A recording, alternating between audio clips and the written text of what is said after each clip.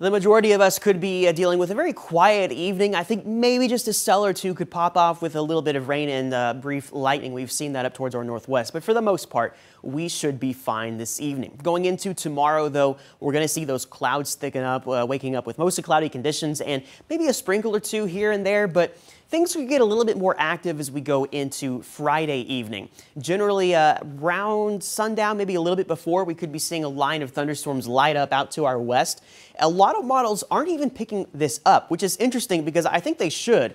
There should be some agreement here that we could be getting some thunderstorms into our western counties right around sundown or just a little bit before, and then working to the east after the sun goes down. Now, those could initially be severe with maybe some strong winds and hail, and then that line will weaken as it gets towards I-35 Friday night. I think what's more certain, though, is that we're going to be dealing with rounds of rain coming through early Saturday morning. Some pockets of heavy rain here before the sun even comes up. That'll be working its way in from the southwest. We're going to deal with more of that as we go into Saturday evening. Now, these model runs don't look quite as wet as what we were looking at earlier. This doesn't look like widespread rain, but I still think there will be periods throughout Saturday where many of us will be looking at some rain potential there. So even if it doesn't come all at once, we could still be looking at Saturday and then Sunday as well with some decent rain. It could all add up to 1 inch to 2 inches for many of us, and maybe closing in on those 3+ inch amounts farther down to our southwest for the hill country. So lows tonight, we're going to be looking at